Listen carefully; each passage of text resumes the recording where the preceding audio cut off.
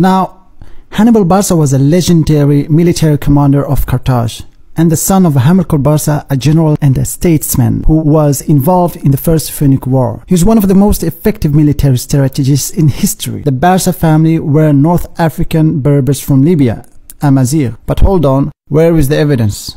Let's analyze that.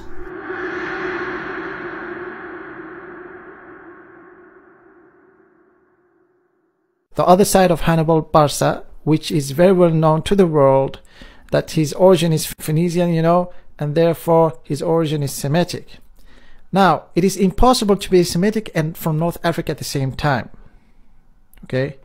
And Hannibal is from North Africa and no place else. So there's a contradiction here. There's a clear contradiction. You can't be both like a Semitic and from North Africa. There's a contradiction. Let me explain. Native North Africans provided seafaring Phoenician colonists exactly what they were looking for: trading partners. On the coast, agriculture, likely adopted far earlier from interaction with Egypt and the Fertile Crescent societies, became a dominant feature of the Berber society. Now, the two most prominent Libyan sedentary societies emerged by the 2nd century BC. Numidia and Mauritania.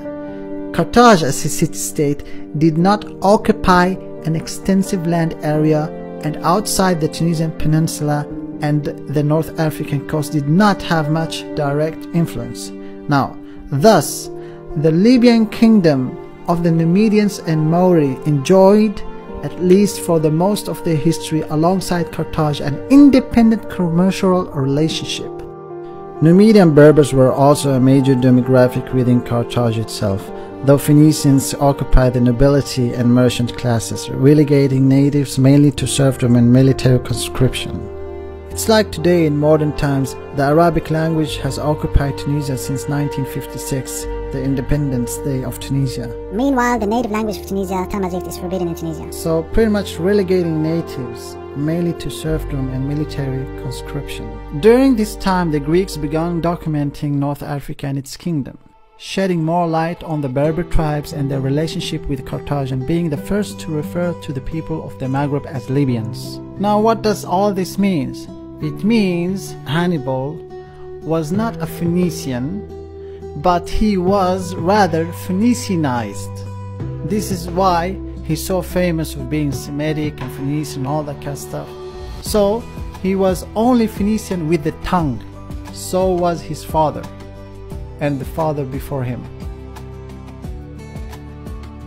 So Carthage was Phoenicianized, but the majority there were Berbers in Carthage, not Phoenicians. Phoenicians was minority, but the language, the tongue, was majority. So in other words, the native Amazigh people in Carthage were Phoenicianized, just like today the Tunisians are Arabized. Thank you very much for watching, and I see you in part 2.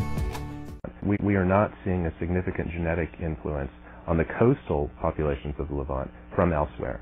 They look very, very similar to the groups that we see inland in Syria and Jordan and places like that, suggesting that there was not a huge influx of people from somewhere else into the coastal regions of the Levant.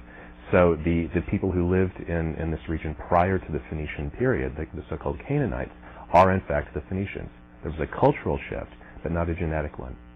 So the Phoenicians and the Canaanites and today's Lebanese are all the same people, and they're all very closely related to groups living in Syria and elsewhere in the Middle East.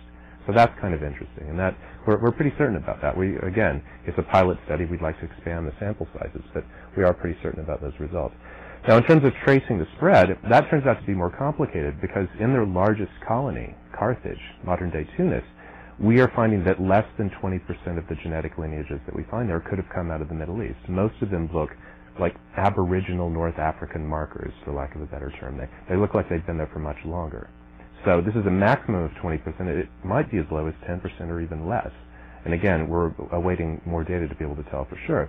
What that means is that as the Phoenicians moved into this region, they probably didn't have a huge genetic impact. They simply changed the culture. So again, in the same way that the Sea Peoples probably influenced in some way the coastal population of the Levant, the people who became known as the Phoenicians influenced the region of North Africa around Carthage, but they didn't have a massive genetic input. There wasn't a huge resettlement of people. At least we don't see